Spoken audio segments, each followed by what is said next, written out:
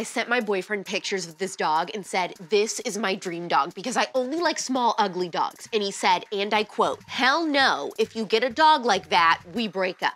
I didn't appreciate it then, and I don't appreciate it now. Laura Ingraham had the most hilarious pop culture fail on her show the other night that I'm still laughing about. Rumor has it President Trump would fire anyone on his staff who played this artist in the White House. Would you be okay with going to Chuck E. Cheese on a date? Do you know the Chuck E. Cheese conspiracy theory? Do you know the Olive Garden conspiracy theory? You're about to learn, and it's Thursday, which means a brand new pop culture rewind. I'm Alex Clark, and this is POPlitics.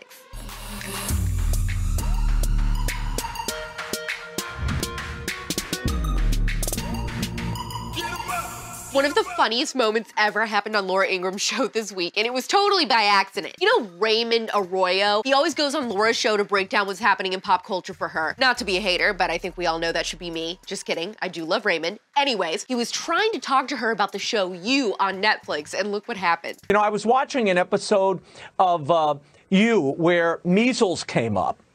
Wait. When did I mention measles? I don't know. It was on You. Wait, what was on me? What are you talking about? Right? Is Raymond even hearing what I'm saying? I never had the measles. Was on You.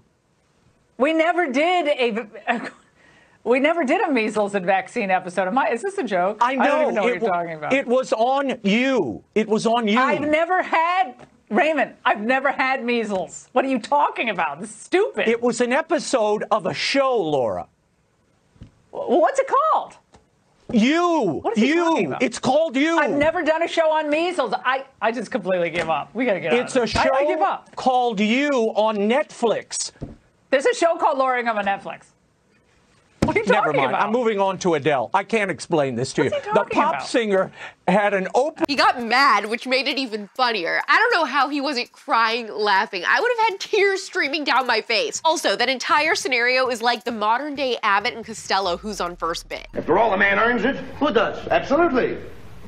Well, all I'm trying to find out is what's the guy's name on first base? No. What is on second base? I'm not asking you who's on second. Who's on first? That's what I'm trying to find out. Well, don't change the players. I'm not changing nobody. Take it easy. What's the guy's name on first base? What's the guy's name on second base? I'm not asking you who's on second. Who's on first? A former aide for the Trump administration told the Washington Post that she was told not to play Taylor Swift in the White House unless she wanted to be fired. You're fired. This was after Taylor's public bashing of the president. The aide's name is Olivia Troy, and she worked as an advisor to Vice President Mike Pence. Anyway, she says she lost an argument one day at work and was angry, so she decided to take refuge in her office and let off some steam by turning Taylor Swift up full volume. I'm just gonna shake, shake, shake, shake, shake. I shake it off. She claims that another colleague then knocked on her door and was like, I don't think she likes the president very much. I'd watch your back playing that if I were you.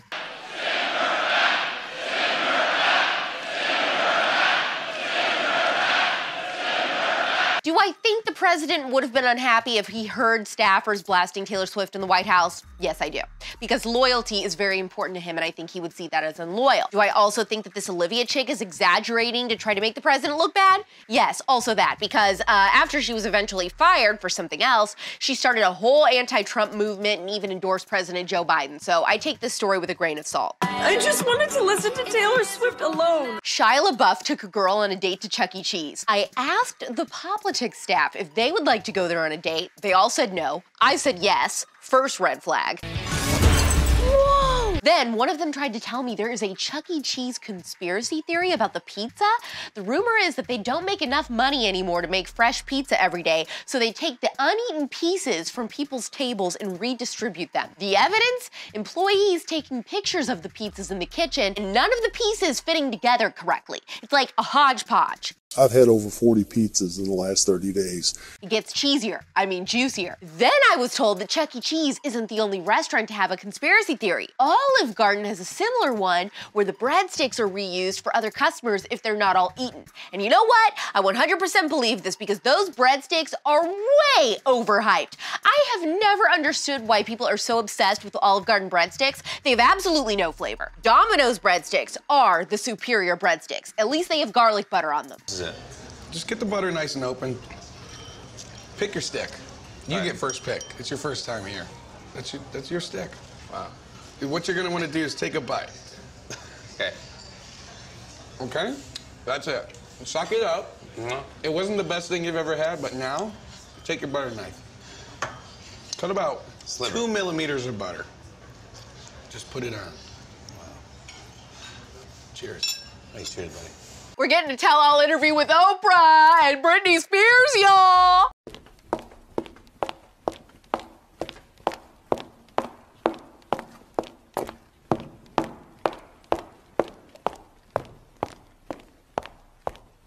Britney announced it on Instagram. She answered some questions in a video about her conservatorship ending, and in the caption, she said, "I might as well do a hint of my thoughts on the gram before I go set things square on Oprah."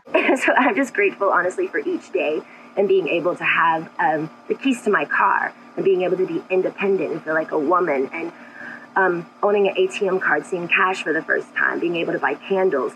It's the little things for us women, but it makes a huge difference. And I'm grateful for that, you know? It's nice. It's really nice. Should she do an interview with Oprah or do an interview with Drew Barrymore or Kelly Clarkson? The girl's got more than a decade's worth of her own flavor conservative to spill, so she should just, you know, make the rounds on all the interviews, I think. Also, I feel like these Oprah tell-alls are just getting better ever since the Green Bean episode. We just got Adele, and now we get Brit. Cannot wait to watch. Oh, baby, baby. Ready to take a step back in time? Here's what happened this week in pop culture history with the Pop Culture Rewind.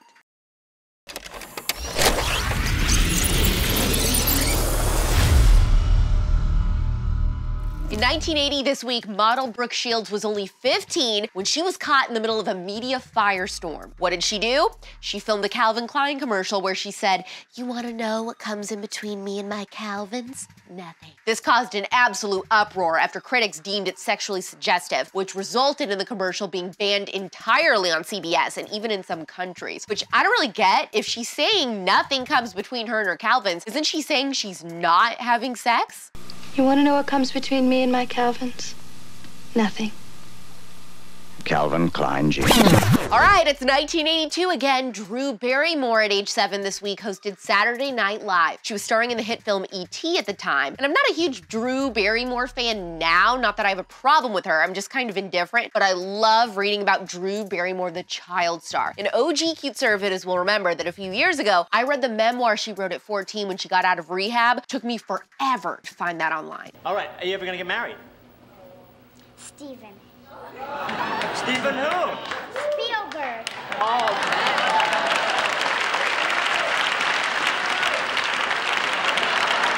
This week in 1985, Sesame Street's Elmo was introduced. He was usually puppeteered by Kevin Clash, but in 2012, that ended when the Kevin guy was accused by multiple men of having sexual relationships with them as young boys. When the allegations went public, Kevin Clash came out as gay. They think that, you know, they expect me to be a little short, bald-headed guy with glasses. Yeah. With that talks like this? Yes. Yeah, but no.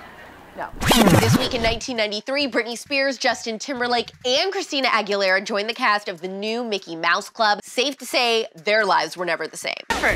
Justin, Carrie, JC, Brittany, Josh, Rona, TJ, Ilana, Ricky, Christina. Mark. Then in 2003, Michael Jackson was booked on suspicion of multiple counts of child molestation and later acquitted on all charges. He was on a $3 million bond.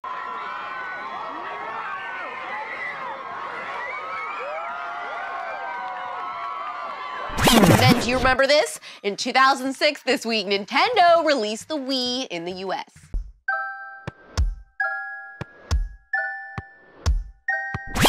And that's what happened this week in pop culture history.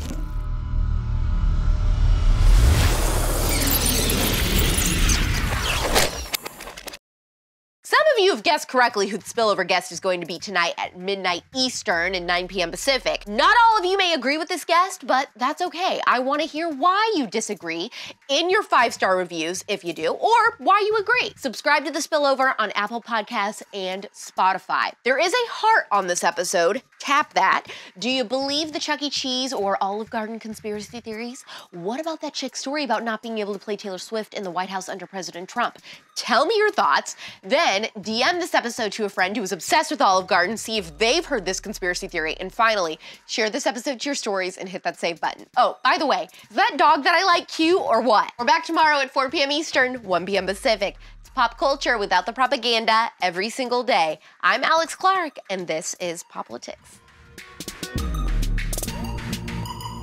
Support POPlitics, the first ever conservative pop culture daily show, by subscribing to our channel, turning on notifications, and of course, hitting the thumbs up. Also, our main home is on Instagram. Seriously, just trust me, that's where the real magic happens. Follow us there at POPlitics.